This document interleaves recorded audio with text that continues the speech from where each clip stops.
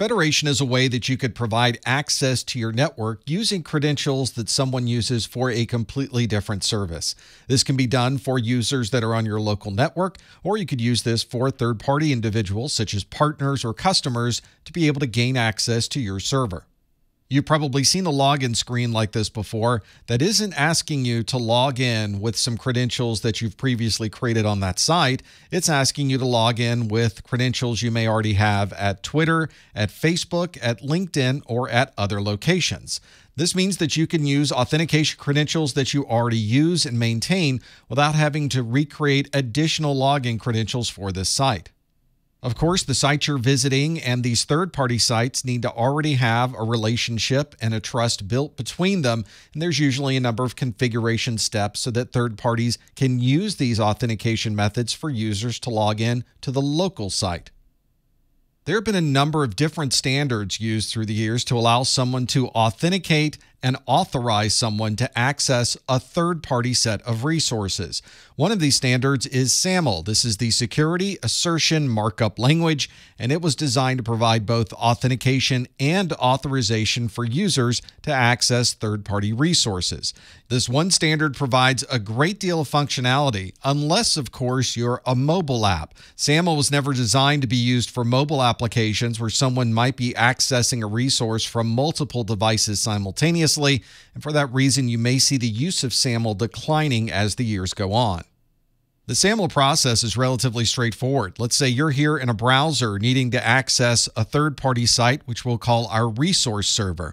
But we want to authenticate to that resource server using credentials that exist on a completely different service. And that service provides a way to authorize those credentials through an authorization server. So how do we get all three of these resources to talk to each other? Well, the first thing we're going to do is try to access the application. So we'll go to our browser and put in the website to gain access to that particular site.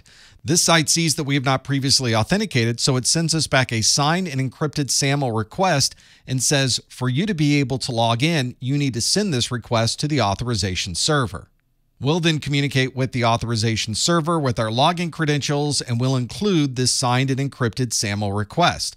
If our username and password is correct, that authorization server will send us back a successful notification, and we'll include a SAML token with that response. We can now present that SAML token to the original third-party website, and now that that site sees that we have a valid token, it can allow us access to that service.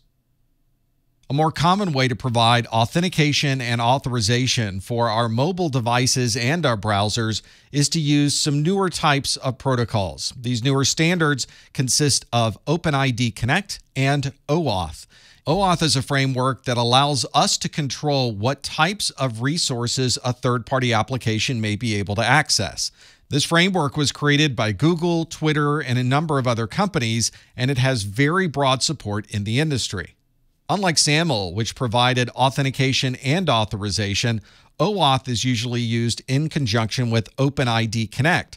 So OpenID Connect is providing all of the authentication functionality, and then OAuth is determining what types of data is accessible by that third-party app once the authentication is complete. This is a very popular framework, and you'll see it used on Google, Facebook, Twitter, and many other sites. You've probably seen a message like this when you've wanted to have one particular application share data from a completely different site. This is an example of a site called Zapier that allows me to automate a number of back-end processes, and I want Zapier to be able to modify information that's in my Google Drive directory. Well, obviously, Zapier is not Google, and so there needs to be some type of authorization between the Zapier website and the Google website. So I've told Zapier that I'd like to begin the process of allowing it to see, edit, create, or delete files that are in my Google Drive, and then I can decide whether that particular application has access to my Google account and how much access it happens to have. This means that I can set up this trust between these two applications without having to hand over any of my login credentials for either of these sites. And at any time, if I would like to remove this particular link between these sites, I simply remove the key and it no longer has access to Google Drive.